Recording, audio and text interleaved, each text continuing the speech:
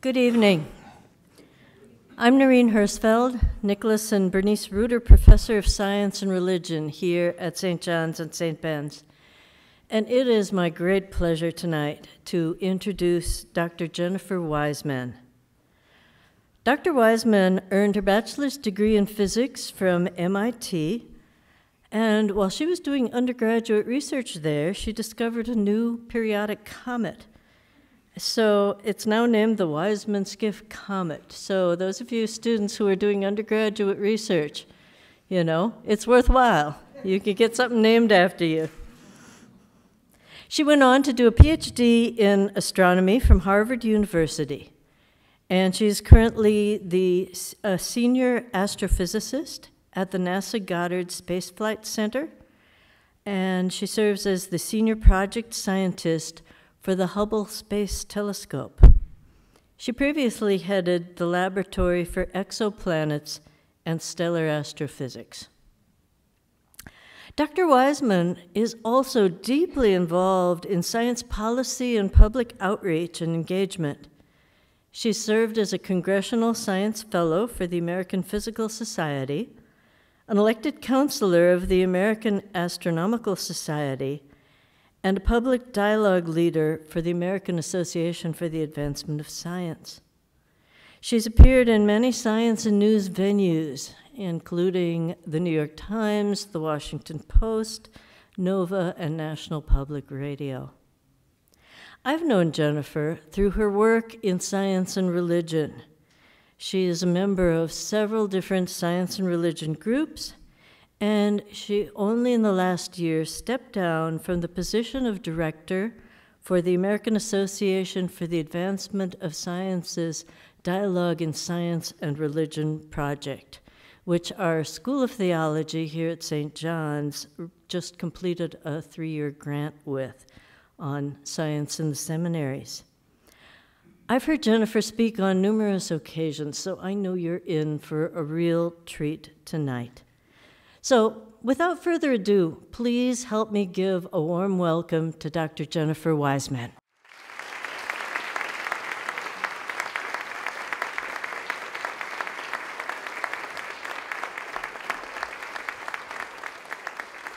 Thank you, Professor Hersfeld. Thank you for all of you for coming out tonight. And of course, if circumstances were perfect, we wouldn't be in here. We would be outside looking up at a beautiful, clear night, dark night sky and enjoying the heavens the natural way, which is my favorite kind of astronomy, is actually just going up and being awestruck by just looking up at the night sky. But unfortunately, often the conditions around us don't allow that. Either it's cloudy, like it is today, or the light pollution that we have created by all of our own city lights and street lights have basically created a glow in the night air that makes it very hard to see very many stars. So we have cheated ourselves out of seeing the beauty of the heavens and being awestruck as people in former generations were able to do. The flip side of that, though, is that our technology today enables us to use professional telescopes to see amazing detail in the deep universe that we would never be able to see with our own eyes. So we're going to explore some of that this evening. I'm here tonight not representing any organization that I work for, so that I can share with you not only the wonder and awe, but some of my own reflections on what it might mean for how we think of ourselves in this vast universe. So let's get started. I'm just going to cover a few things like galaxies, stars, planets, life, dark matter, dark energy, and everything. We start. And I should have asked this long before now, but I don't know if it's possible to dim the lights in the room a little bit. If it is, we can certainly enjoy the images a little bit better. But this is a picture of stars. It's a cluster of stars called a globular cluster. Globular clusters are very dense, like a beehive of stars that are held close to each other by their mutual gravity, but they don't just clump together because they also have independent velocities. So they're swarming around. And in this case, the cluster, oh, that's better, getting better, getting better. The cluster is being viewed by the newest camera that was put on the Hubble Space Telescope, which enables us to get a very sharp picture. Is that better for people to see? Okay, yeah. Now, so by having a telescope above the clouds and above the blurring effects of our own atmosphere, we're able to get sharper resolution. That means that instead of just seeing all this starlight kind of jumbled together, we're able to pick out the individual stars in this very crowded cluster. And it's beautiful, and I like to ask people at this juncture what they notice about these stars. Anybody brave enough to yell out what you notice? Different colors, yeah, okay. And what else do you notice? There's a lot of them. There's a lot of them, yes. What else? How do they differ from each other? Brightness. There are differences in brightness. And, yeah, they look like they're different sizes. Sometimes that's just really an effect of there being different brightnesses, but yeah, they appear to be different sizes. They are different sizes. So which ones do you think are the hottest ones? Blue ones. Ah, correct. Okay, someone's got good science. Usually that's a trick question, but blues are the hottest ones. They're all hot. They're all stars, so you don't want to get close to them. If our sun were in this picture, it would be like one of the smaller whitish, greenish dots, but our sun is not in such a crowded situation. But here you can see how the technology that's given us the chance to resolve individual stars in a crowded cluster like this also gives us a chance to see beauty. To me, these look like a collection of gemstones, and they're very beautiful. And you can see that stars are different, and we can go a little bit farther with the science and take each star and look at it spectroscopically. So we take the light like through a prism and spread it out into its constituent colors or frequencies, and that gives us much more information about the composition of the star, what kinds of atoms are in that star, and what different proportions and how old the star is and so forth. So we can then get a handle on the different populations of stars that are interweaved throughout this one cluster. So we can do a lot more detailed science as well as enjoying the beauty. A juxtaposition of technology giving us more knowledge, which also gives us a greater sense of awe, wonder, and appreciation of beauty. It's all intertwined here. Here's another image that I particularly like of beauty. And while the cluster I just showed you is of old stars, some of these stars are almost as old as our galaxy itself. By the way, let me digress for a moment here. There are different kinds of stars, as we've just described here, and there is a New Testament verse that says that star differs from star in splendor. And if you can identify that verse, you get extra credit at the end of the lecture. This is a beautiful image of not old stars, but new stars. So the picture I just showed you are some of the oldest stars in the galaxy. These stars, this is a cluster of them, have recently formed.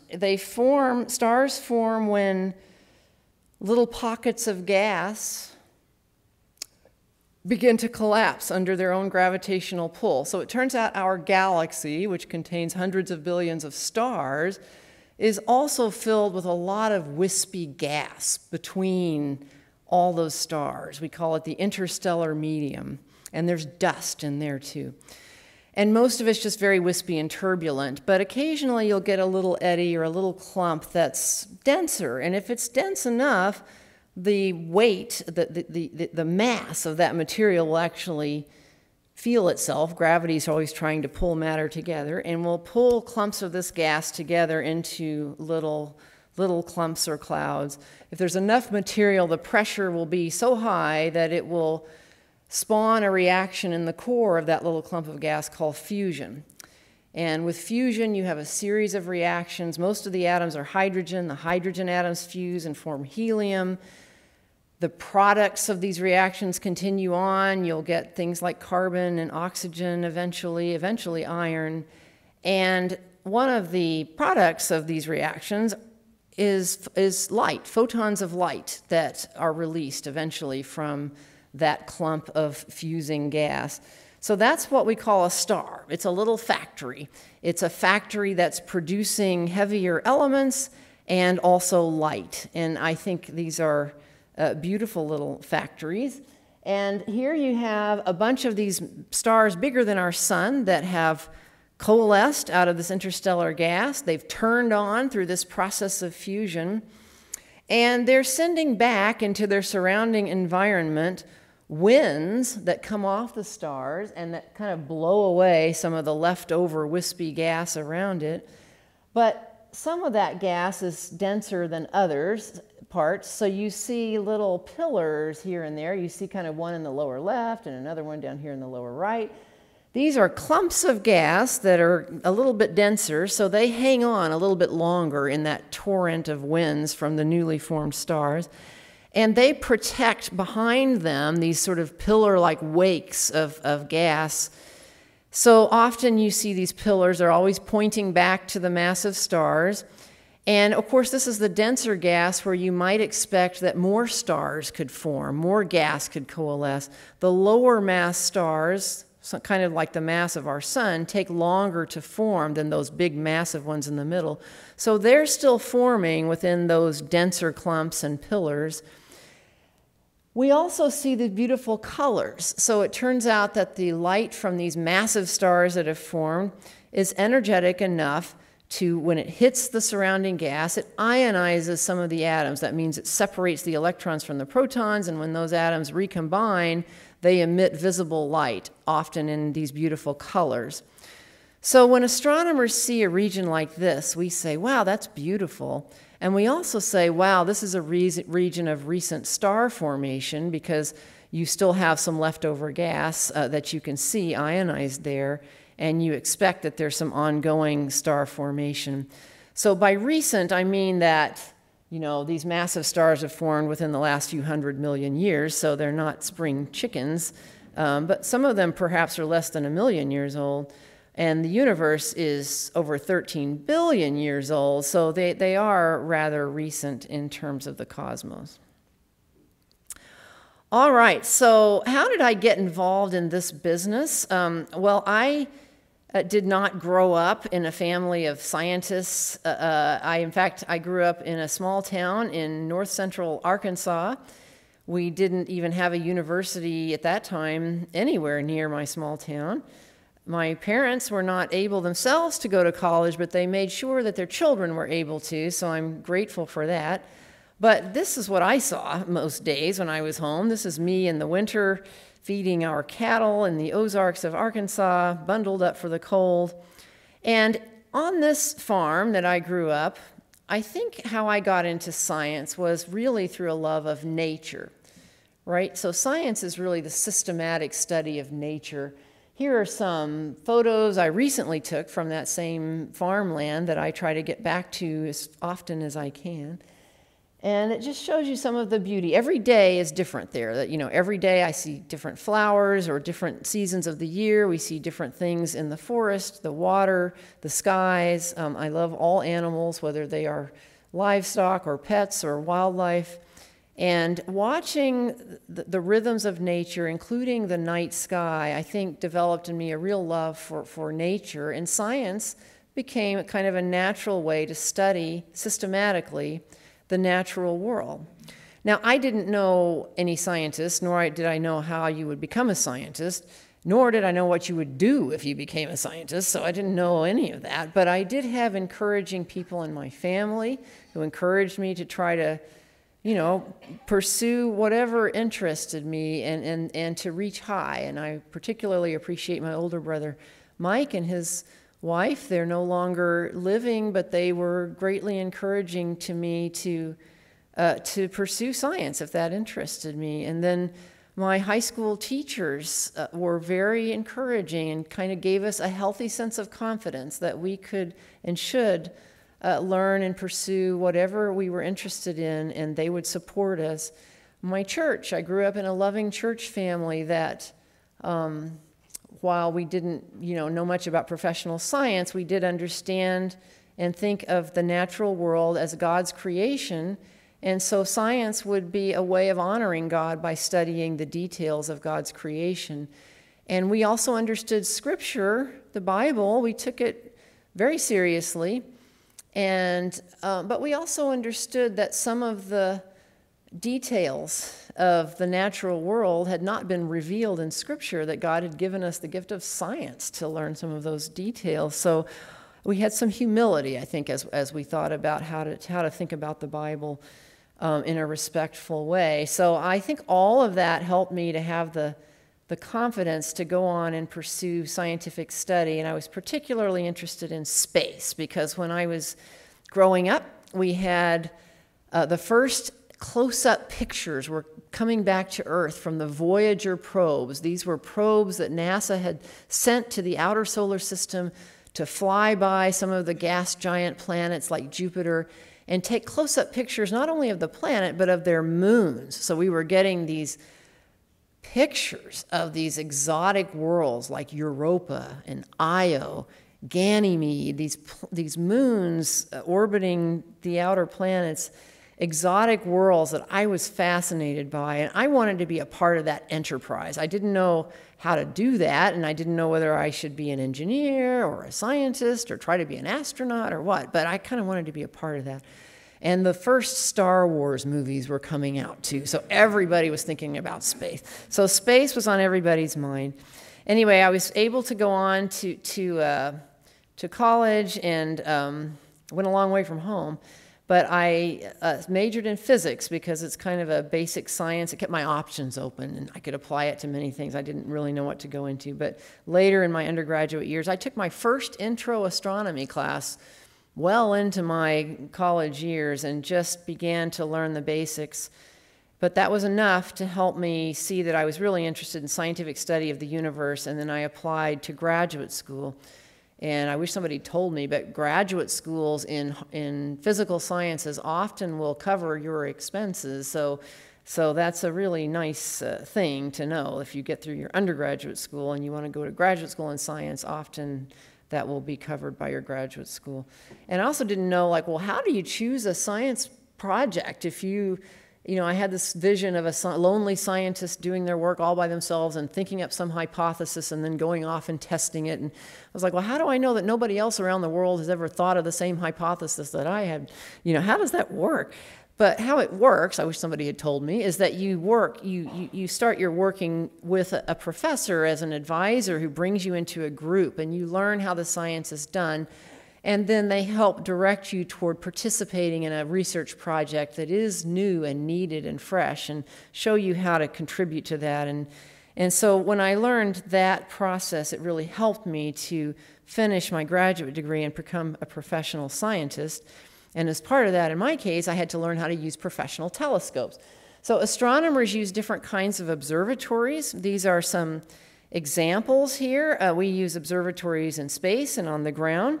So the one on top there is the Hubble Space Telescope, which is probably the most famous telescope. It's been operating for 33 years, longer than many of you have been alive, but it is still very fresh because we've sent astronauts up to it time and time again to refresh it, to repair things, and to put in new science instruments.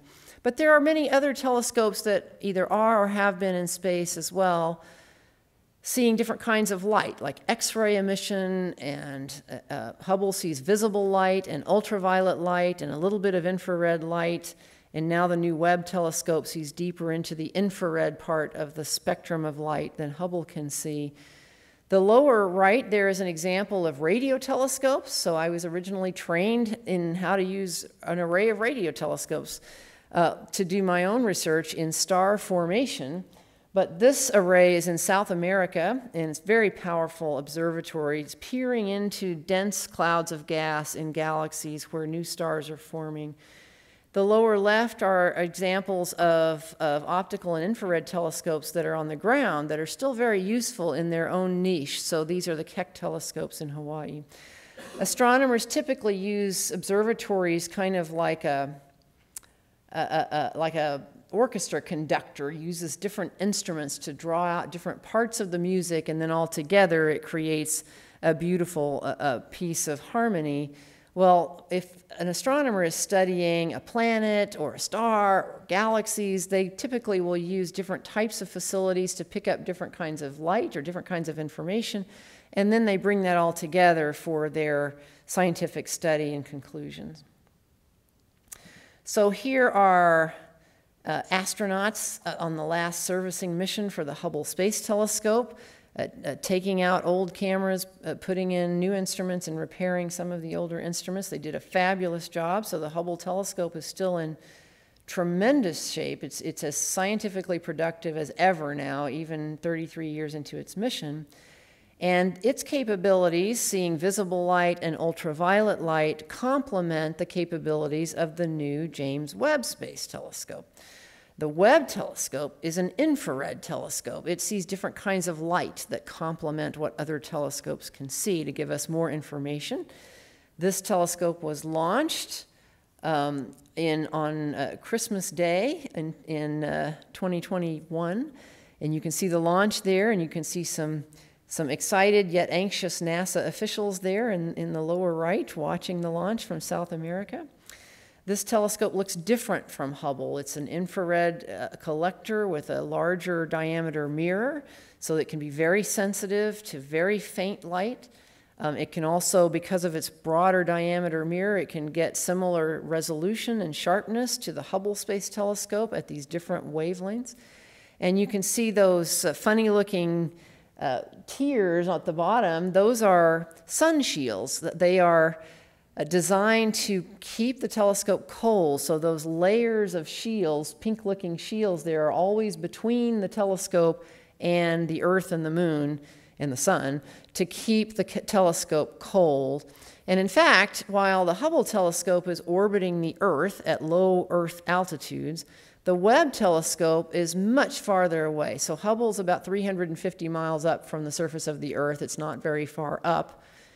The Webb telescope is 1,000,000 miles away. It's farther than the Moon, and it's actually orbiting the Sun. So it's orbiting the Sun along with the Earth, so always keeping the Earth on the same, and Sun on the same side of it as it orbits around. So that's designed to keep it very, very cold. There it is being put together in the clean room of Goddard Space Flight Center, and you can see the different segments of the mirror. It had to be built so that you could fold the whole thing up into a rocket fairing, and then after it was launched, it had to automatically unfold. So this was a real engineering feat. Okay, so with these telescopes, we are able to achieve things that we could not achieve with our own naked eye or even with most telescopes on the ground, such as what I've shown you. And one thing that these observations of the heavens are showing us are that we live in an incredible universe, and what we see inspires wonder and awe. I hope you're already feeling some of those feelings right now. So I'm going to start a little pattern now of just some of my own observations of what it feels like for what we're learning in the universe and how we might respond. So I'm going to talk about some qualities of the universe that we are finding, and then I'm going to mention some ways that we as human beings respond when we learn what we're observing, what we're seeing in the heavens. Okay, so you might respond differently. I'm just going to throw out some examples to get you thinking, not only just thinking, but also feeling. All right, I think I have 7 of these. So the first one is that the universe is beautiful. All right? Now, beauty is not a word that we use in scientific discourse and astrophysics too much, but it's definitely there. You know, we notice beauty, and we can each define beauty a little bit different. But, you know, when we look at something like this is the Carina Nebula as seen with the Webb telescope, and it's right at the edge of the nebula. So you see that kind of cliff where the clouds meet the less dense medium above it, and there are very bright stars above the image that are radiating down on this cloud edge, evaporating it away slowly. But if you look carefully in that dense gas, the reddish gas, you see the little pillars that I told you about pointing up toward the massive stars as they are being carved out. And we now know there are plenty of these lower mass, what we call protostars, still coalescing down in that red gas. The whole region is active, but it's also beautiful. And we can see these star-forming regions even in our little neighbor galaxy. So our sun is in the Milky Way galaxy, which has hundreds of billions of stars, but the Milky Way has some little sister galaxies, little dwarf galaxies that are orbiting around the Milky Way. Probably eventually we're going to merge together with them. One of those is called the Large Magellanic Cloud, and this picture is showing you some lively activity in that little dwarf galaxy. The red region is one of these star-forming nebulae with massive stars that are stirring up and lighting up the gas. The left blue donut thing is actually just one massive star called a Wolf-Rayet star. And these types of stars are kind of unstable, and they episodically release their outer atmospheres. And so you can see the latest expulsion, and it looks kind of like a donut ring around this one massive star. All of this is to show you activity, both of the young stars still forming and this massive star that's actually aging. And then there are, as I mentioned, galaxies. Galaxies are beautiful. They are collections of hundreds of billions of stars. In this case, a spiral galaxy called NGC 1309. We certainly know how to name things beautifully in astronomy. But NGC 1309 is a spiral, and we think our own Milky Way may look something like this. We can't get all the way out of our own galaxy yet to take a selfie, so we are looking around from inside. But we think we live in a spiral galaxy. Galaxies like this have taken over time the shape of like a windmill with the spiral arms. The spiral arms are filled with these nebulae, like I've showed you in detail, these gas clouds that are forming stars. Well, often spiral galaxies have a lot of those star-forming nebulae throughout their spiral arms, gas and dust along those arms. There are so many stars as well interspersed in those clouds that in the middle, the starlight just all blends together. So you see that bright glow in the middle of the galaxy. And now we believe most galaxies in the very center have something called a supermassive black hole. This is a repository where old dead stars eventually migrate to the cores of galaxies. The gravity pulls them all together, and they become so compact that light itself cannot escape the strong gravitational pull or the distortion of space that all this mass causes. Yet material can orbit around that region, as long as it doesn't get too close, in a normal fashion. So we can measure the orbits of stars around these central black holes, and that's how we know how much mass is in the black hole, by how fast the stars have to orbit to keep from falling in. So now we know that most of these galaxies have unseen supermassive black holes at the core, and the bright glow that you see here is stars outside of that core. And if you look carefully, you'll see some other galaxies in the background of this image. So these are beautiful in their own right, and just what we think of our own Milky Way. This is an artist's conception of the Milky Way that we live in, again with the spiral arms, the bright center with lots of starlight. And if you look toward the bottom of this image, you see a little arrow that says our solar system right near something we call the local arm or the Orion arm of the galaxy. So that's where our sun is, and the planets that orbit our sun, like Earth. So you are here, you are there right now, orbiting one little star, and then that star system is orbiting around the center of our Milky Way galaxy. And now we know that there are other galaxies. We didn't know that, we've only known that for the last century, so we live in kind of a privileged time. here are some of those other galaxies. This is the Webb telescope image of Stephan's quintet, which are several galaxies that appear close to each other in the sky.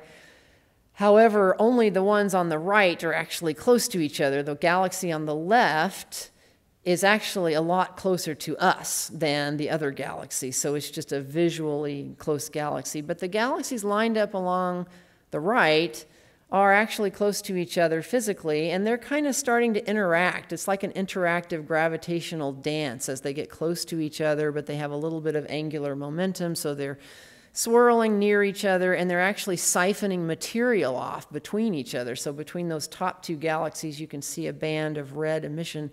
That's dust and gas that one galaxy is pulling off from another as they get too close to each other, and there's gravitational pull. The Webb telescope can see the glowing dust, warm dust from that kind of interaction. All right, so how do we respond to this beauty? Well, I would say one way that some of us respond with, of course, awe and wonder. We've already mentioned that. But I would say, I hope, with a sense of joy that we're able to see this kind of beauty. And for many people, that evokes a praise. And I like to bring up at this point one of the most beautiful psalms in the Bible, Psalm 19, which is a psalm of praise that recognizes the heavens. The heavens declare the glory of God. The skies proclaim the work of his hands.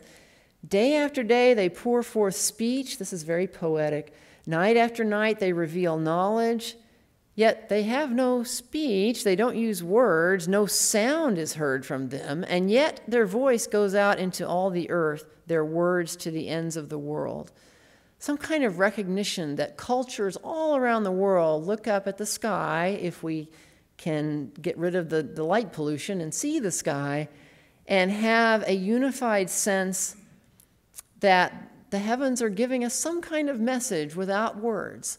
And what that message is, it might be articulated differently in different cultures, but for everyone, I believe there's a sense of amazement, a sense of humility that we have before the beauty and the magnitude of the universe all around us. All right, we talked about beauty. I would say that the universe is also active. I've already mentioned some of this, that stars are still forming. Let's look at one of those regions. This is a well-known constellation in the sky taken by a telescope on the ground that sees a much wider swath of the sky than the Hubble or Webb telescopes can see. Does anybody know what constellation area this is? This is Orion, that's right. And if you look at this, I grew up, again, out in the country. I could look up, and I thought this looked like a kite with a kite and a kite string.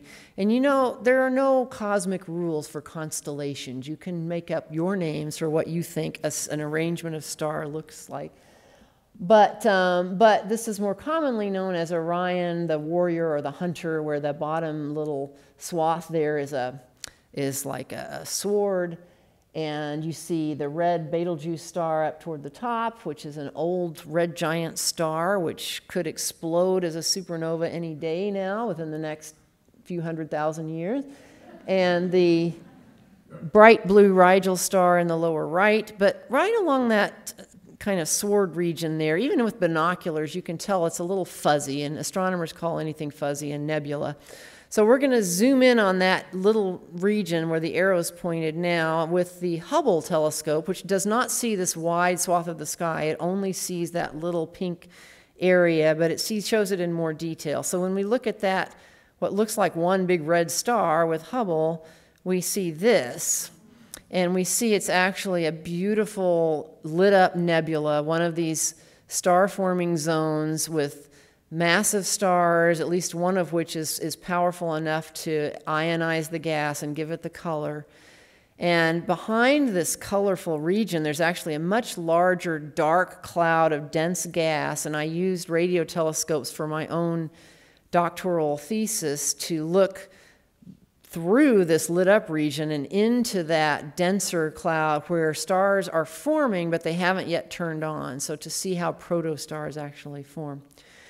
But even in this nebula that's now, quite being stirred up by the stars that are fully formed, there are some lower mass stars that take longer to form that are still trying to coalesce in this torrent. And if you look closely, you'll see them. So I'm going to blow up a couple of them.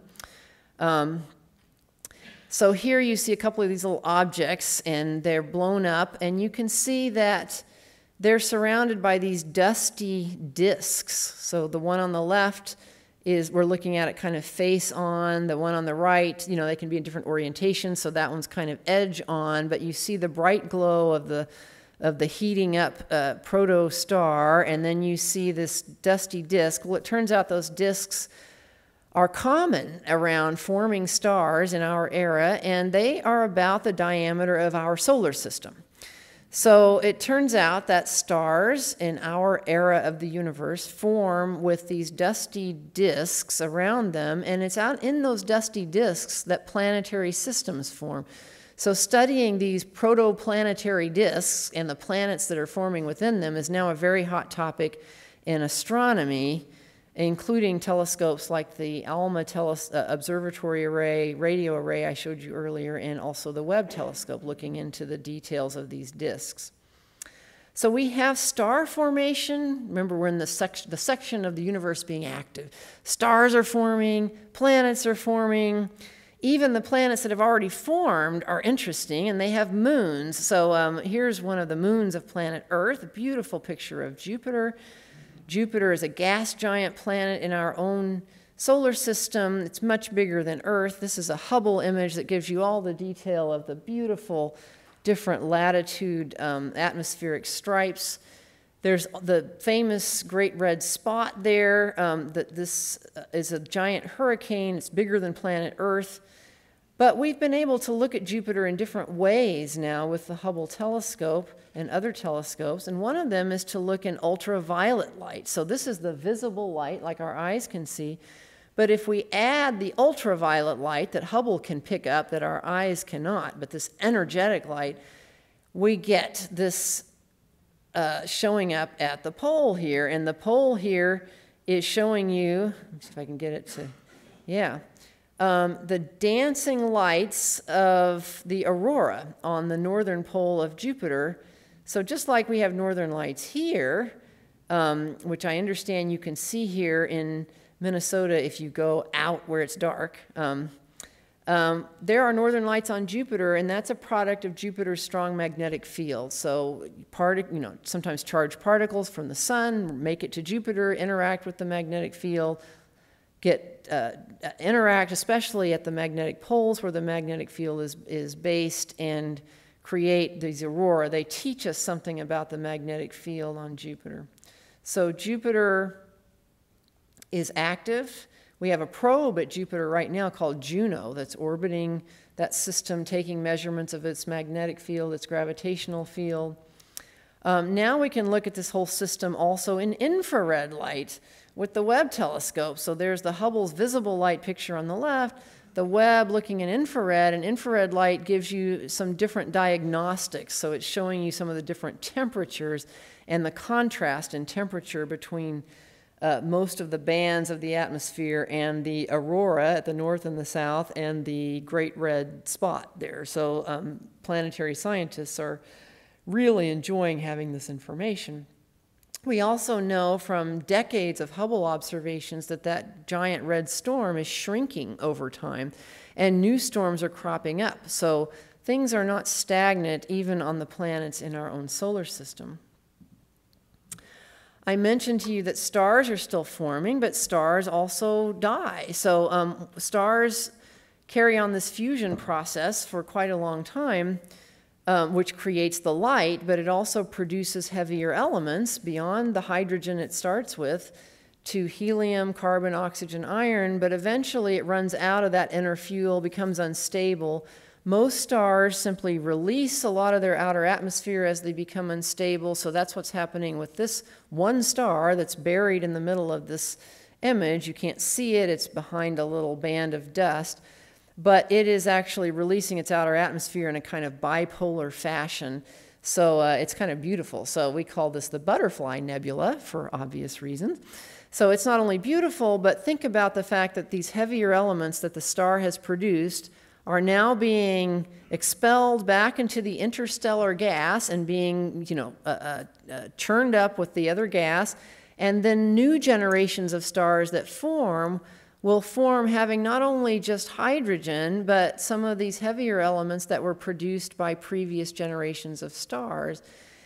And in fact, the bigger stars bigger than our sun, become so unstable when they run out of their inner fuel that they explode. And that's called a supernova. This is the remnant of a supernova explosion that happened 1,000 years ago, but we're still seeing the debris from this star being ejected out. The different colors picked up by Hubble here point to different elements that were produced within the star or within the explosion itself. And these are going to be seeding the interstellar gas with the heavier elements that will make the next generations of stars more enriched, both in the content of the star, but also enabling these dusty disks with solids like silicon and iron to form around the star as the star forms, and that's the regions where solids like planets can form. So we needed previous generations of stars so that we can have star systems like our own now that can have planets around them. So stars are what I call God's factories. They're beautiful ways of producing not only light, but what we need for planets and life. All right, galaxies themselves are active because they interact. Here's a couple of galaxies that are being pulled together by their mutual gravitational attraction. And as we look into the distant universe, we're looking back in time and we're noticing that galaxy mergers are actually a very common way throughout the history of the universe for galaxies to grow. They typically are moving apart from each other as the universe expands, but if two galaxies are close enough, their mutual gravitational pull will dominate and they'll be pulled together, and that creates not only a bigger galaxy in the end, but it can actually stir up a lot of star formation. So here's two galaxies a little farther along in that process of merging, and that creates so much turbulence that it's stirring up the gas, compressing a lot of it, and really firing up these nebulae where new stars are forming. So you see the pinkish regions there of gas and dust. That's what we call a starburst, a huge surge in the formation of new stars as these two galaxies merge and will eventually become one larger galaxy filled with fresh stars. Now, if you think this is beautiful and amazing but irrelevant, it turns out that our own Milky Way seems to be the product of previous mergers. We have different populations of stars in our own galaxy, and we're on a head-on direct merging collision course with our nearest neighbor and spiral galaxy, the Andromeda Galaxy. So our galaxies look like they will merge, and we will have a very different looking night sky as the Andromeda gets closer and closer. And in a few billion years, things should look a lot different. So stay tuned.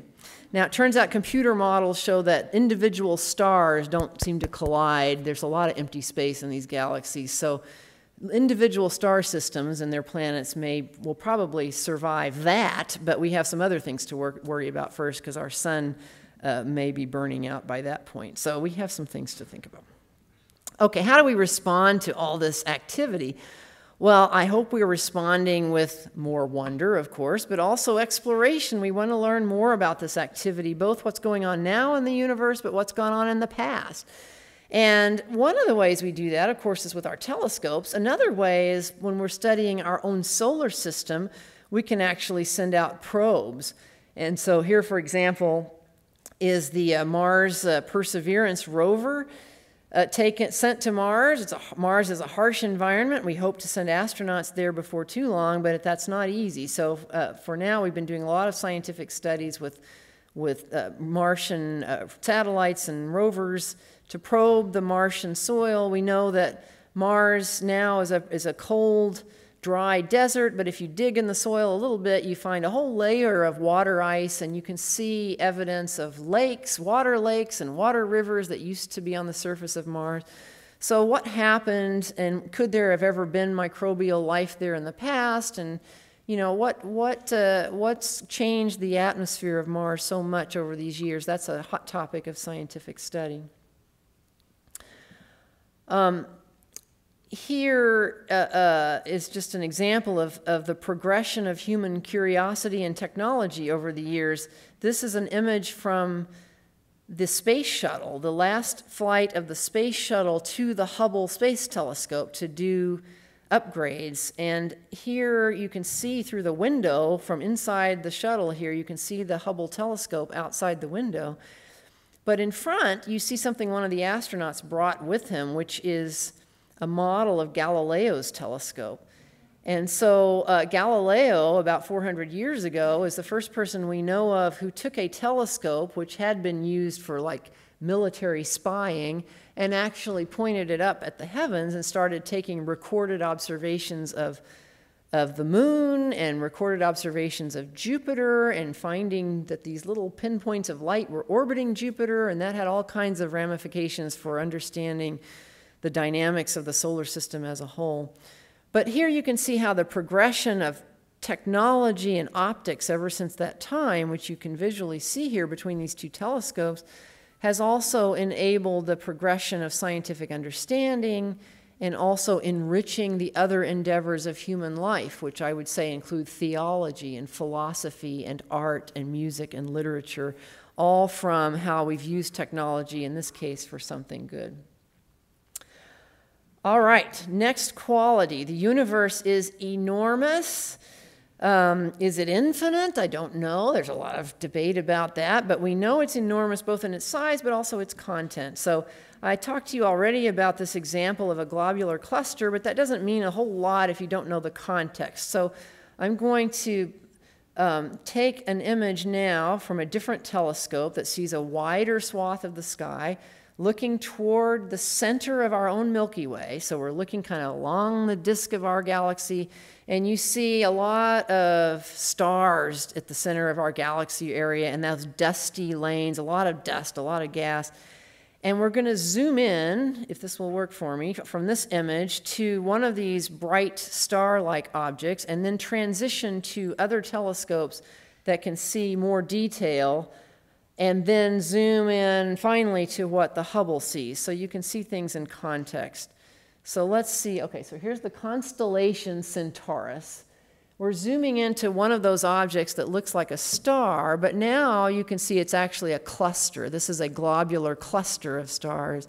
And now as we dive into the center of that cluster, we see the Hubble image that tells us those individual stars that you saw before. So do you see how seeing things in context is really helpful? And that's applicable to many facets of life. Do you want to see that again? All right, let's see if I can make that happen again. Okay. All right, here is the I don't like this violent constellation, but nevertheless, it's Centaurus zooming into one object that turns out, oh, that's one of those very dense globular clusters. And now we're going to zoom into the Hubble detail in the core of that cluster. All right. So we need the telescopes that give us the big picture, the wide swaths to give us the context, to detect things, and then we need other telescopes that can zoom in on the detail and give us more information. All right, I've told you about galaxies, but there are a lot of galaxies. One of the most famous images of Hubble is looking at a direction of the sky where there weren't very many nearby stars to drown out the image and just collecting light for a long time. And this is what showed up in the final image, is something called the ultra-deep field.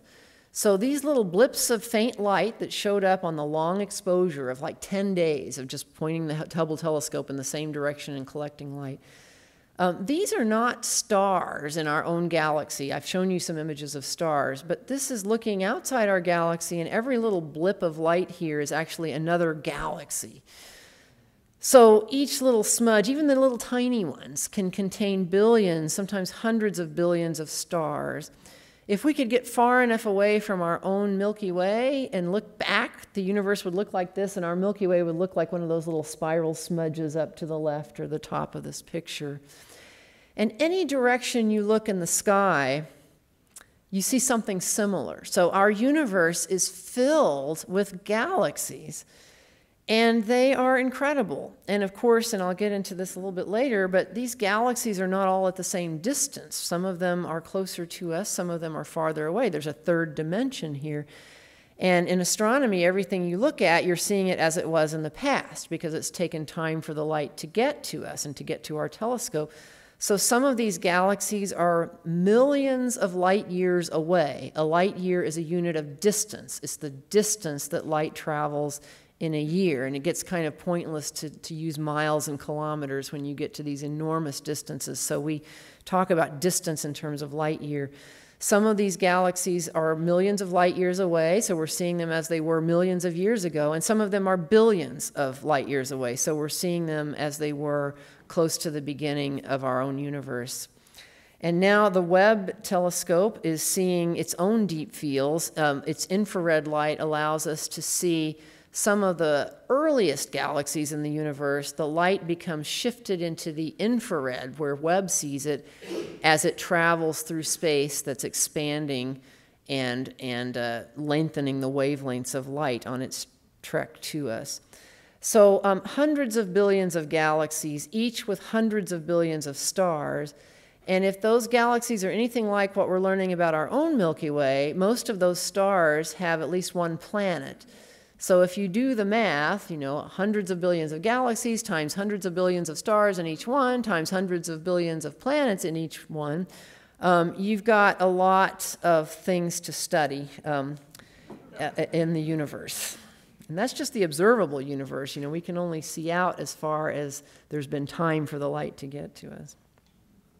I don't think I did the math quite right. Hundreds of billions of galaxies, hundreds of billions of stars in each galaxy. But if each one of those stars has one planet, that's the same number of planets as stars. Okay, need to get that right. All right, how do we respond to this magnitude? Well, I hope with a sense of awe, but also a sense of humility as well, as we live in this vast universe. The universe is mysterious. There's a lot of things that we don't fully understand. So I want to go back to this Webb deep field, and you see the galaxies, but if you look closely, and by the way, you see right in front that kind of thing with the spikes coming out of it, that's a star in our own galaxy, then the foreground star, and telescopes like Webb produce what we call diffraction spikes, when you have a little point of light, and it's an effect, an optics effect from the mechanical structure of the telescope. So that's not actually coming from the star, it's actually a feature, an artifact of the telescope. But the other things behind that little star-looking thing are actually galaxies, and you see some of them have little curvatures to them. These are galaxies whose light is being stretched out and distorted by an effect called gravitational lensing. It means that the galaxies in the foreground, some of them are in clusters, and those clusters have so much mass that they actually distort space-time. Einstein said that gravity is really just a distortion of space. Well, it turns out that the mass in these clusters of galaxies distort space-time so much that light coming from more distant galaxies gets magnified and stretched out into these arcs. And we use that to study these background galaxies that are now magnified. But we also use it to study the mass in the foreground cluster, because most of it is not in the visible galaxies and stars. Most of it is in what we call dark matter. We see its gravitational effects, but we don't know what it is. We can map out where it is by using this gravitational lensing tool. So how do we respond? Well, we respond with curiosity. What is this? And we respond with more exploration. And we're finding new things. We're starting to detect different kinds of information. I don't know if you've heard about gravitational waves. Well, gravity waves were predicted many decades ago, but very hard to detect because they're not radiation, they're distortions of space-time itself that are spawned by accelerations in space, usually when something majorly massive merges with something else, and they have some combined angular momentum, and the merger itself distorts space so much it spawns a detectable distortion of space-time that we are actually picking up. So here is from a few years ago. On the left, it's an artist's conception of two dead stars that have become collapsed black holes that are a binary pair that eventually, over a long period of time, they spiral in and merge together. And that process is so energetic that it releases this distortion of space-time. On the right, those are true measurements of distortion of space that are exactly what was predicted would come through if there was a merger of black holes in the distant universe. So these gravitational wave detections are becoming more frequent now. We're also being able now to start taking pictures of black holes. Here's one that was imaged and released recently. And now we've even imaged the black hole in our own Milky Way galaxy at the center. And you say, well, how do you see a black hole? I thought light couldn't get out of a black hole. Well, that's true. Light cannot escape from a black hole. The gravitational distortion of space is too strong. But material falling into the black hole can be circulating in what's called an accretion disk around the black hole. And that can be a very bright process, and the light can be channeled through this distorted space so that we see that bright light. And so that's how that's happening.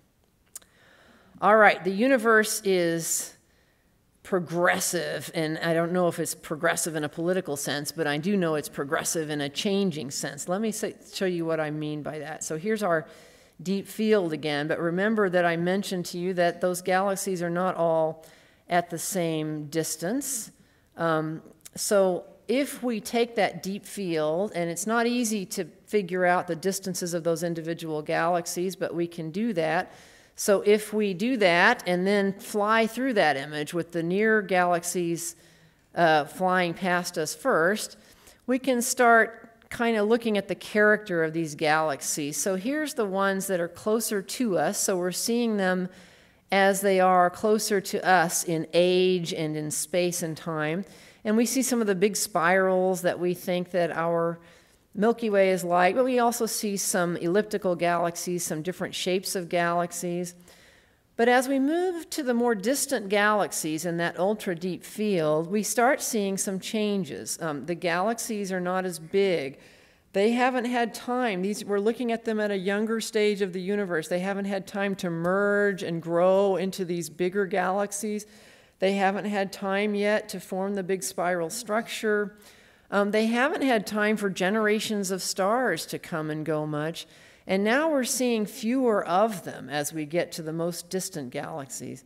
That's not because there are actually fewer of them, even though they're smaller in the early universe, but it's because the light from those early galaxies is traveling through billions of years of space-time, and space is expanding. And so what that does is it stretches the light to redder wavelengths to the point where even though the light started out maybe as blue, by the time it gets to us, it's in infrared light that Hubble cannot pick up.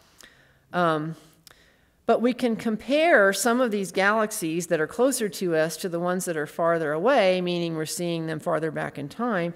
And we see they're different in structure, they're not as big in the early universe, and we can measure the chemistry of the stars and gas, and we can tell that in the earlier universe there hasn't been enough generations of stars to produce as many heavier elements as we now have in galaxies like our own Milky Way or close to us in space and time. And now the Webb telescope is looking at some of those very early galaxies that Hubble can't even pick up because they're so shifted into the infrared.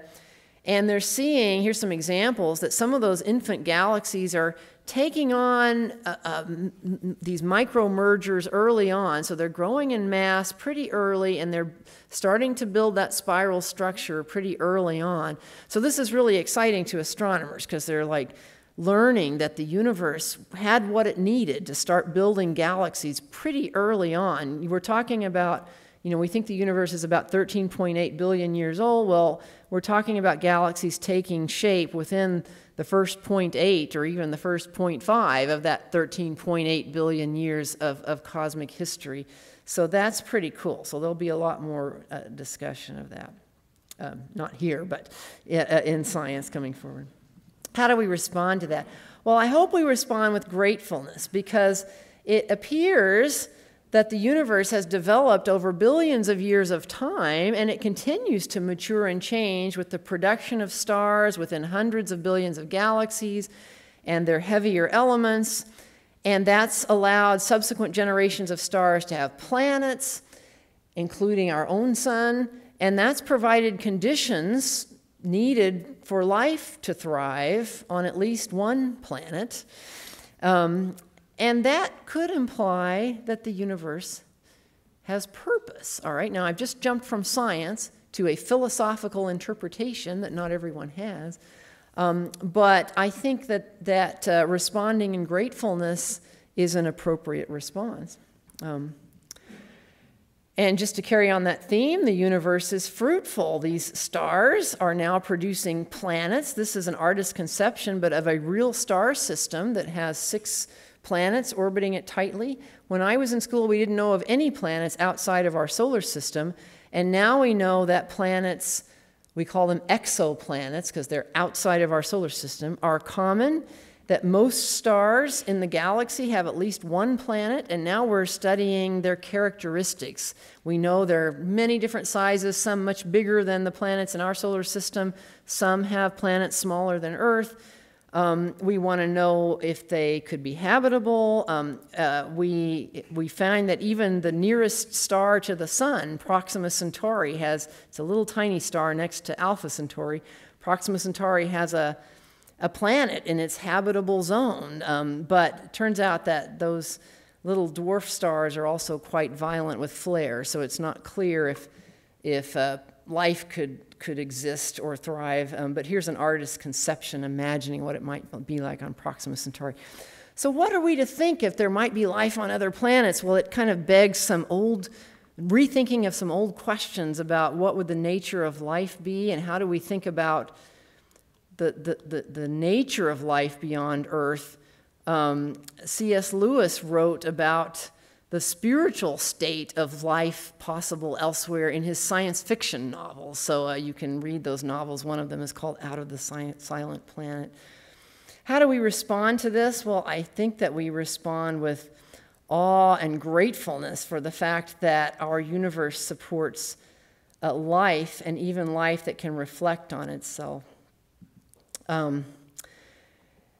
Particularly on our own planet Earth. And of course we wonder if there could be life, even simple life, beyond Earth. So there's a whole science now of astrobiology that's trying to understand the conditions for life, extremes of life could exist, and how we would detect it remotely, because we still don't really have the capability to travel to other star systems. All right, I'm going to try to do the rest of the universe and all my thinking about it in about the next 10 minutes, okay? So I'm going to speed this up. All right, I've talked about how the universe is vast and beautiful and awe-inspiring, but I don't want to overlook the fact that the universe can be seen as troubling and dangerous.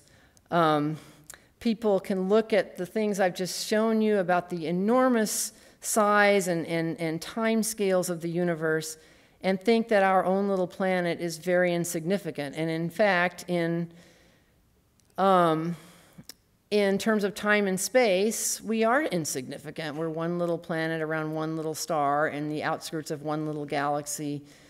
But that begs philosophical questions. How do we describe significance? Some people can look at that same information and feel bewildered, and that our lives are basically pointless. Others can look at the same information and say, wow, we've been given the gift of life. Our bodies are made of atoms that were produced in stars. We're connected to the universe, and we've been given the gift of contemplating it. That's an amazing sense of significance. That's a philosophical question. But we can respond to all of this with concern or fear, or some people bewilderment, or some with a strong sense of joy and trusting God. And all of these responses, some people can have all of these responses, right?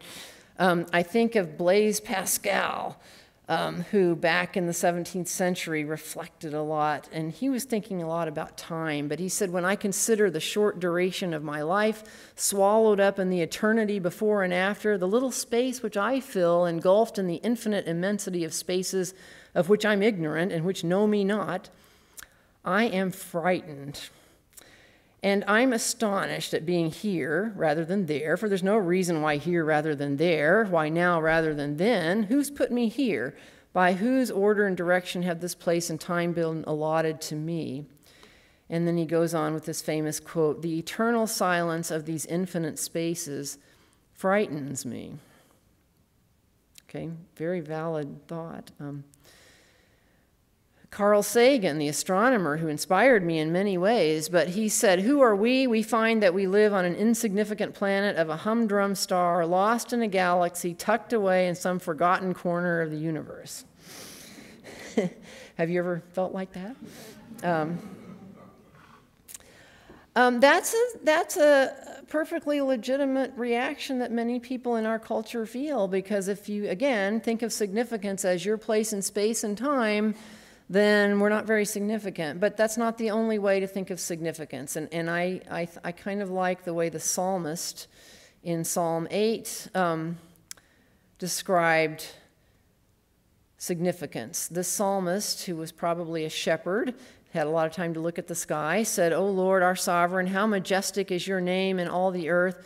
When I look at your heavens, the work of your fingers, the moon and the stars," didn't know about galaxies yet, "that you have established, what are human beings?" Here's that insignificance. "What are human beings that you're mindful of them, mortals that you care for them?"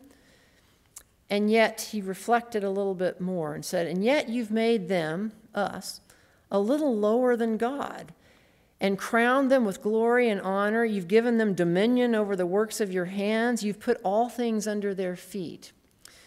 Now, in this sense, the psalmist was looking up at the moon and the stars. He knew we didn't have dominion over them in terms of touching them and manipulating them, but I think of that dominion in terms of understanding, the gift of understanding, and I would put science in that realm, that the fact that we've been given the gift of exploring and curiosity and a scientific method of understanding is a sense of significance. It's a sense, I would say, that of evidence that God values us and that we do have a significance that's been given to us. And that's another way of looking at significance, that perhaps our significance is apparent not from our place in or our time span in the universe, but from the fact that we exist at all, that we're the product of a universe, or possibly a multiverse if there are other universes, evolving toward life, and our consequential ability to contemplate good and evil and our place and our purpose in the universe. The fact that we're having this conversation at all tonight here, to me, is evidence that's consistent with purpose and significance. But these kinds of topics take us outside of what strictly science can measure and teach us. Science is a very good tool for measuring physical phenomena, but it's not the right tool for the bigger questions, the capital W why. We need the other human ways of pursuing different kinds of truth, philosophy, theology. Sir John Polkinghorne, who was a physicist in the UK and became an Anglican priest, wrote many great books on science and faith, and he said that science and theology are both concerned with the search for truth. In consequence, they complement each other rather than contrast one another. Of course, these two disciplines focus on different dimensions of truth, but they share a common conviction that there is such a thing as truth to be sought. And, some directions of our culture would say there's no such thing as absolute truths, but here we have two disciplines, different disciplines, but they're both pursuing truth. And so I think that's quite insightful. So let me add another observation here, that the universe is beloved or beloved. Beloved is not a scientific term, and yet I believe we have evidence of this both from the things I just mentioned, the fact that we can recognize our place in the universe, that we have the gift of exploring and understanding. But I believe as a Christian, we've also been given some specific good news from the God of the universe. We're told that God so loved the world that he became a part of the world, that he gave his one and only Son, a human, that whoever believes in him shall not perish but have eternal life. This is amazing good news. Our bodies decay, but our life does not end, according to this good news. And in fact, this incarnation in terms of Christian faith is really profound. I think some of the most profound verses in the New Testament are found in the opening verses of the Gospel of John. I see that posted around this college in some beautiful artwork. But it says in this poetic way that in the beginning, you know, as physicists, we're trying to think, well, what happened first? Was there a Big Bang? What happened before the Big Bang? What were the fundamental forces? What was the what was in the beginning?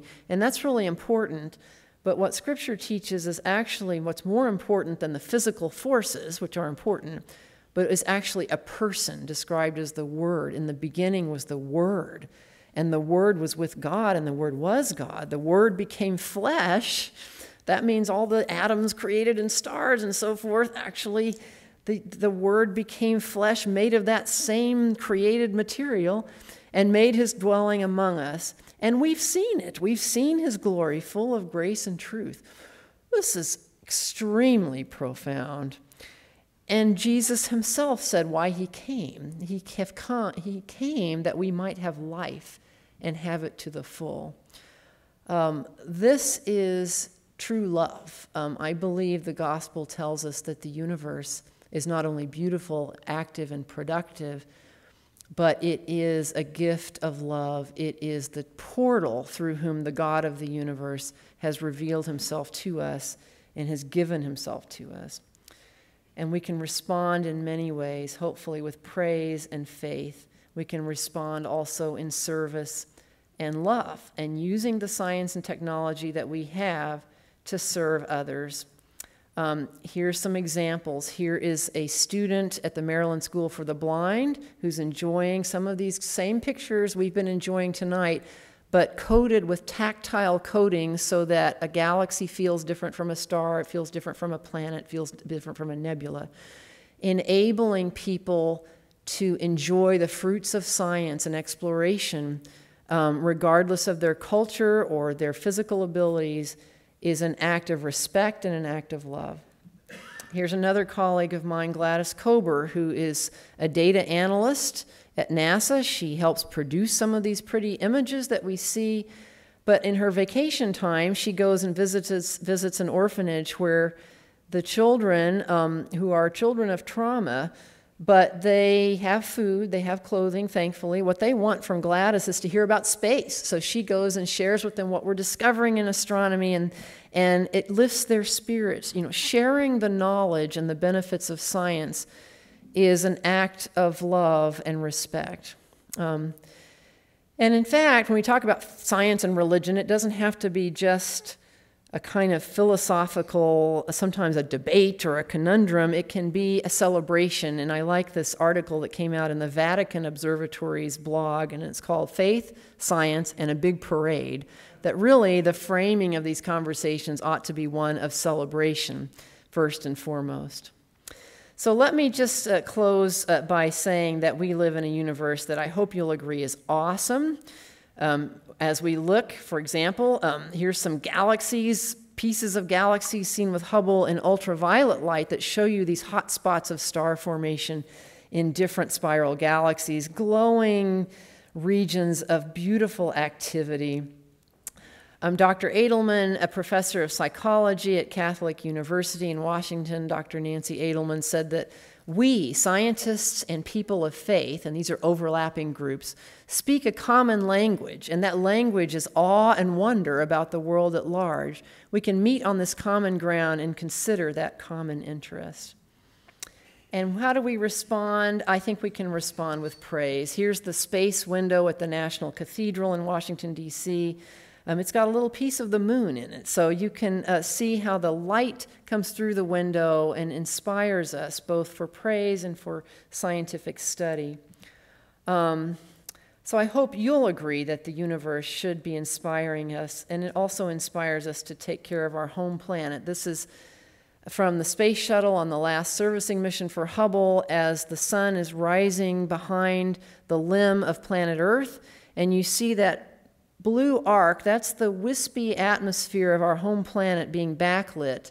And it shows you how beautiful our atmosphere is and how fragile it is.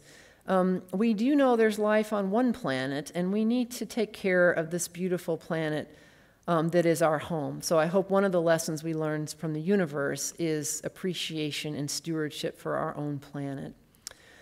If you're interested in further thought about all of this, you can take a picture of this list of resources. These are my favorite books and organizations that help really fertilize a positive and intriguing interface between science, ethics, technology, and religion and faith.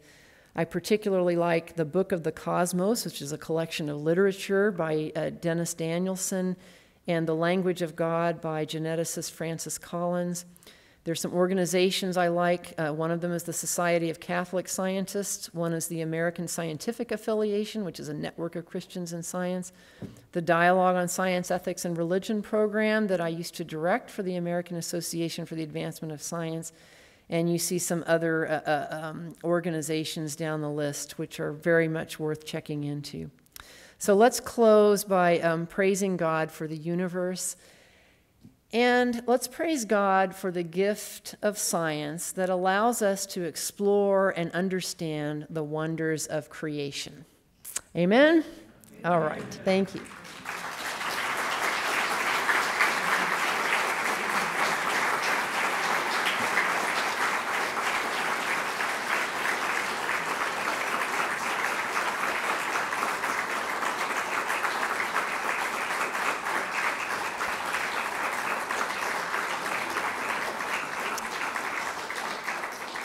Thank you. You are a patient audience. I think we have do we have a few minutes for Q&A? Now, on your way out, whenever you do have to go, outside the door on the table, I've left you some images from space. And so you can take, there's pictures of galaxies and nebulae and some of the things you've seen tonight, so you can take one or two of these with you and use them to be inspired in your own home or workspace. All right, so maybe we can turn the lights back up at this point. And are there questions? Oh yeah, it works. Yes. So first of all, I wanted to say thank you for visiting. That was a wonderful presentation. And today, during the presentation, I was trying to think of a question, but the only thing that came up to mind was the concept of time. And it's not really a physical concept like mass or volume or anything. So what I wanted to ask you was, since it's a popular Christian belief that God exists outside of time, and he actually created this for us, how can you process the creation or gift of time as both a scientist and a Christian? Oh, that's a great separately? question. So yeah, time is one of the most intriguing concepts.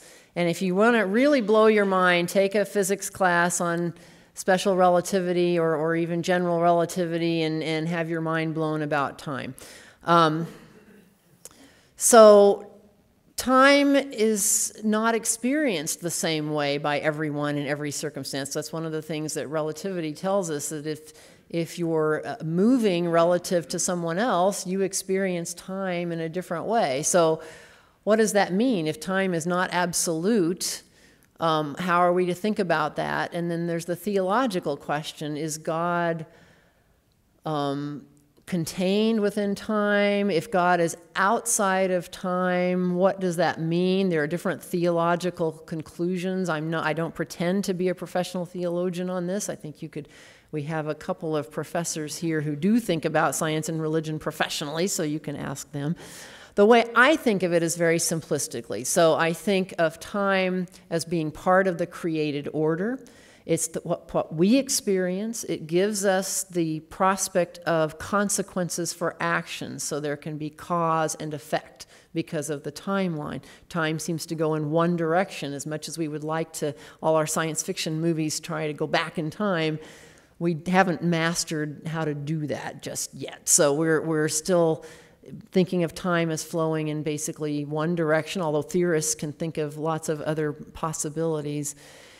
And the way I think of it, and I'm afraid that all the theologians in the room are going to come after me and tell me how I'm wrong, but is that God is outside of time, so God can see the beginning and the end.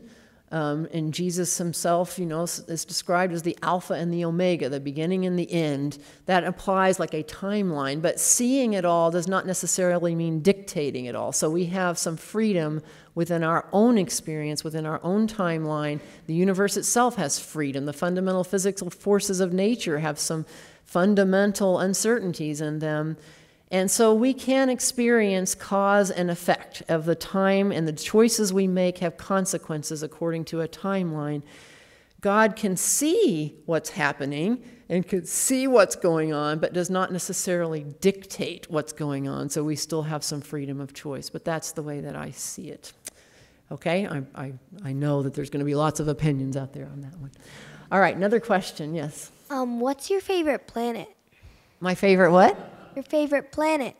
Oh, my favorite planet. Well, I'm particularly fond of Earth because we have all these different places to go, and we have all these different kinds of life in the oceans and on continents, and it's a beautiful planet, and I like the fact we have all these different kinds of creatures on this planet. So that's why it particularly hurts me when we don't treat each other or other creatures kindly. But if I have to look beyond Earth, I would say that my other favorite planets are not planets, but actually they're moons. I really like the moons of Jupiter and Saturn. In particular, I like the moon Europa and the moons Europa and Ganymede. These are ice-covered moons that seem to have oceans under the crust of ice. So I think those really cool, and I'm looking forward to learning more about them as we send probes to them and things like that. What about you? What's your favorite planet? I like Saturn and Venus. And why is that? I like how even though Venus isn't the closest planet to the sun, it's the hottest and all of Saturn's moons.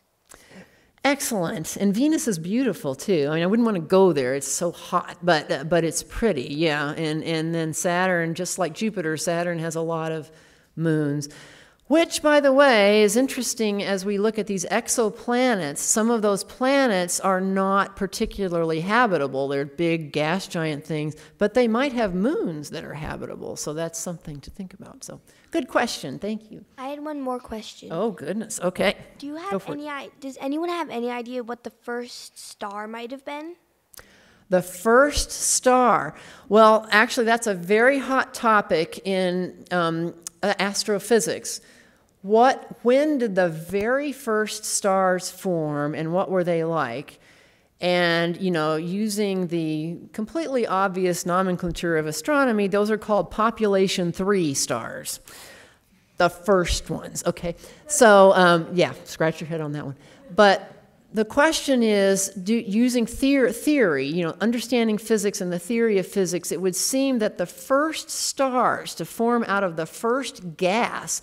So as the universe, I didn't go through all the history of the universe here, but we believe the universe, as we understand it, began with this epoch of inflation that we sometimes mix in with this concept of a Big Bang, which is an unfortunate phrase because it makes you think of an explosion. But there was an energetic time of the beginning of the universe we're experiencing.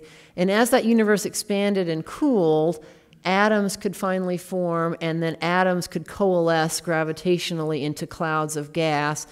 And it's once you get clouds of gas with a little bit of density variations, you can finally get some clumps that can collapse under their own gravitational pull. So you would get those first stars, but those first stars would be really massive and very simple, made mostly of hydrogen. They wouldn't live very long. They would come and go quickly. And the hope is that the new Webb telescope might actually be able to see some of those first generation stars in those very early galaxies that it's looking at now. Those stars, however, wouldn't last very long, so it's a real tough things. So theoretically, we know they would be big, hot, simple, and short-lived. But I don't know if we could tease out the very first star. We could probably hope to find some from that first generation of stars. So, Thank you. you're welcome. Yes. Doesn't anybody on this side of the room care about the universe? Okay. Yeah, right, yeah. I just didn't want to crawl over people to get there. Okay. Thank you very much. You're welcome. There's been plenty of controversy about funding for science in space, and that to send humans up is really expensive. So I'm wondering if it's worth it, and from your point of view, or whether we can just count on instruments to get us the information we'd like to have. Yeah, so the question is, the real question is, why do humans go into space? And I have this conversation frequently because you see, as you've seen, I'm an astronomer, and I think of exploring space means that you use telescopes and we send probes to scientifically learn about the content and the history of the universe. My husband is a biomedical engineer who gets grants from NASA to study how humans can adapt to being in space and for longer and longer term. And, human spaceflight is another way of exploring the nearby universe, exploring the solar system. And this is taking on new fervor as private companies are now able to send humans at least into low Earth orbit and possibly to the moon. NASA's gearing up to potentially send astronauts back to the moon and also to Mars. There's this whole program called Artemis. So there's a lot of challenges for human well-being in long-term spaceflight. Our physiology is challenged. But also there's the question of why are we doing this? Who's paying for it? Who benefits from it? Are commercial companies properly regulated? I mean, there's some issues right now. A lot of commercial companies are putting up satellites now for Earth communications, for internet service. Tens of thousands of communication satellites are being launched into space. Well, those are creating a lot of problems for professional astronomy right now. So, because they pollute the images. So, these are not necessarily bad things in their own right, but they conflict. Who gets to decide the policies of these things?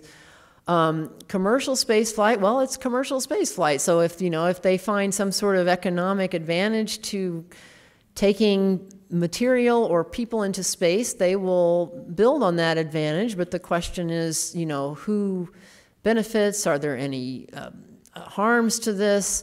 Who does the moon belong to? That there's all kinds of international treaties in the past, but now with this kind of new space race going on, it's not clear whether all of those policies have been agreed to.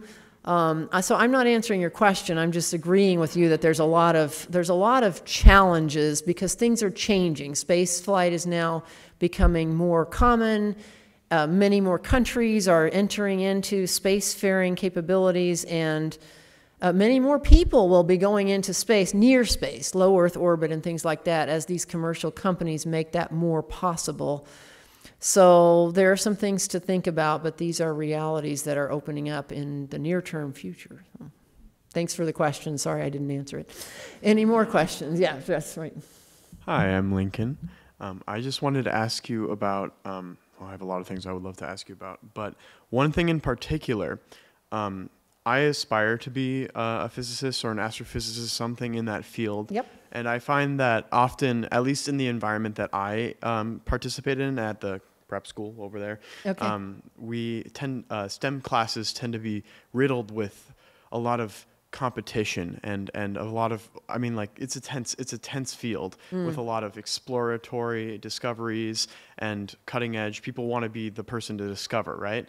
I wonder, how have you, I guess the right word would be to cope with that, or to encourage the exploration and encourage this wonder that you've just so well elegantly described in this competitive and often almost cutthroat business slash field. I just don't know how to. Yeah, no, that's a good question. So, there are a lot of fields that are kind of competitive, and I'm not that way at all. I'm Miss Type B here. So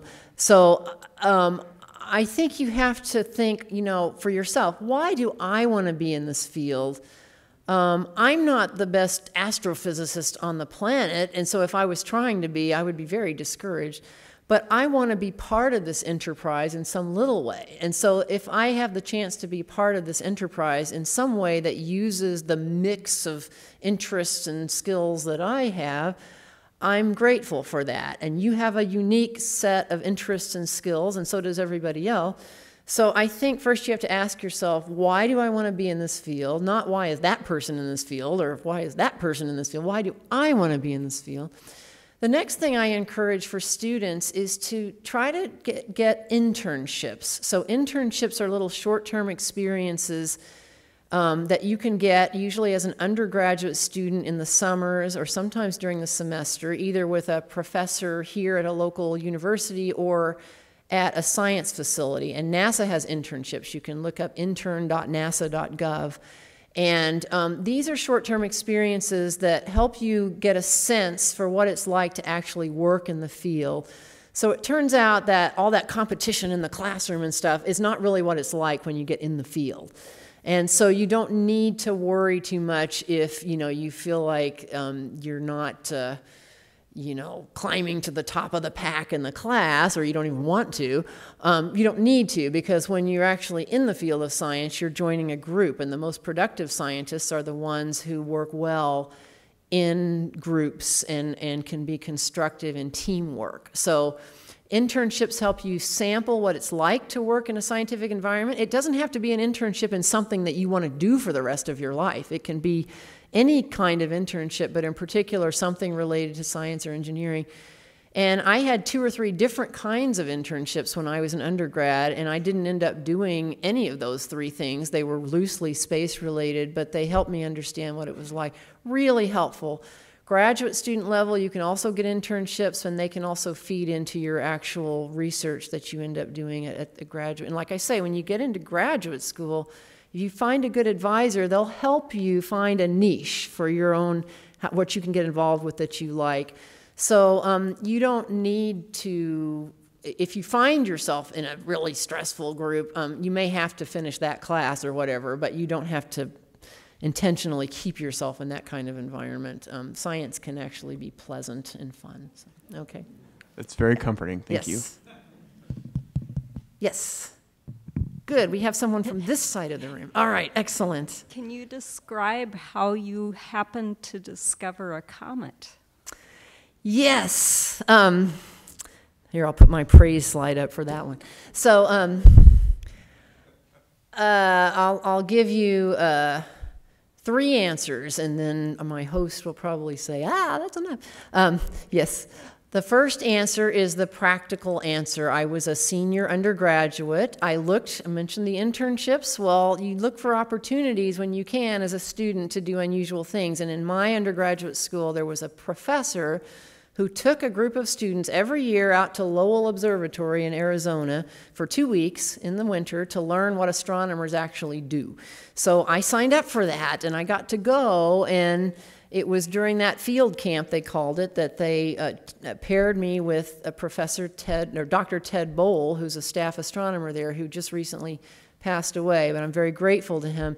And he taught me how to analyze these photos that had been taken with a telescope out there of one direction of the night sky using something called a blink comparator. And it would compare, this is like a mechanical machine, but you'd take these 2 images. At that time, they were taken on glass plates.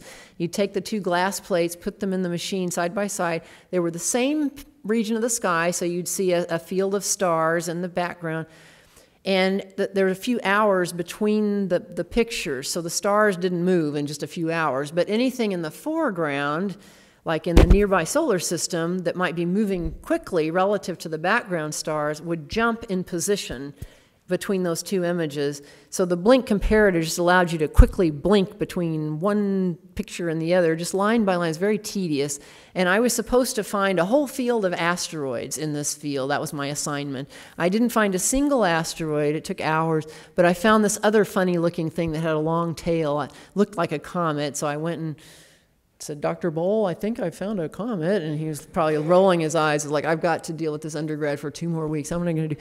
But he looked at it, and he said, and then he's like, well, that does look unusual. So then we measured its position and then went back out to the telescope. The astronomer that actually took the pictures was named Brian Skiff. He's still on the staff there at Lowell Observatory. Found it again. It had been several days, and it turns out that it was a comet that had not been discovered before. There's a group up in Cambridge, Massachusetts called the Minor Planet Center. I bet you've never heard of the Minor Planet Center, that keeps track of all the known comets and asteroids in our solar system. And there were no known comets or asteroids that would have been in those positions at those times. So they deemed it a new comet. They sent out a telegram around the world. Other astronomers in Japan confirmed it. And I had nothing to do with naming it, but they have this strategy of naming these things, and so they named it after myself and Brian Skiff, who was the astronomer who had taken the pictures on which I had found the comet. So it's named Comet Wiseman-Skiff. It comes back every 6.5 years. That's the good news. You can Google it and find it. The bad news, it's very dim, so you won't see it unless you have a really, really powerful professional telescope.